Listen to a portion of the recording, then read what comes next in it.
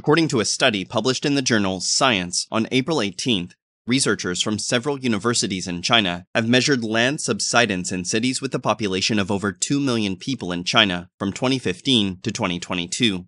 Nearly half of the 82 surveyed cities, where 270 million people, 29% of the country's population, live, are subsiding at more than 3 millimeters per year.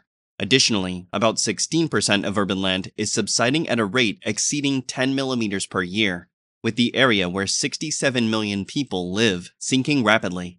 Various factors, including geology and the weight of buildings, influence the degree of land subsidence.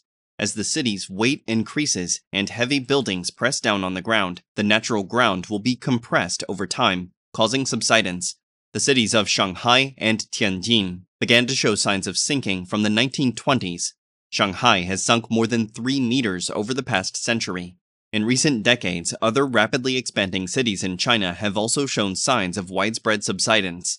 However, the authors of this study state that the main factor causing land subsidence is the loss of groundwater. Widespread groundwater extraction is one of the main reasons. Cities are withdrawing water from groundwater aquifers faster than they can replenish, a situation that has become more serious due to droughts.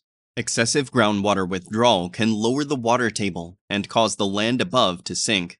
Professor Robert Nichols of the University of East Anglia in England, who was not involved in the study, stated, "Geologically, China has many people living in newly settled areas, so when you withdraw groundwater, they will sink."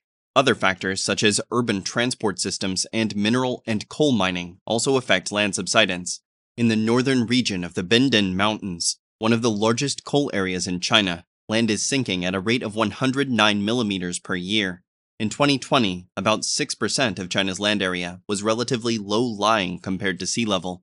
In the next 100 years, this figure could increase to 26%. These areas will suffer significant damage, and human lives will be at risk. Researchers say that the rate of land sinking is faster than the rate of rising sea levels, and when these two factors combine, they will endanger hundreds of millions of people due to flooding.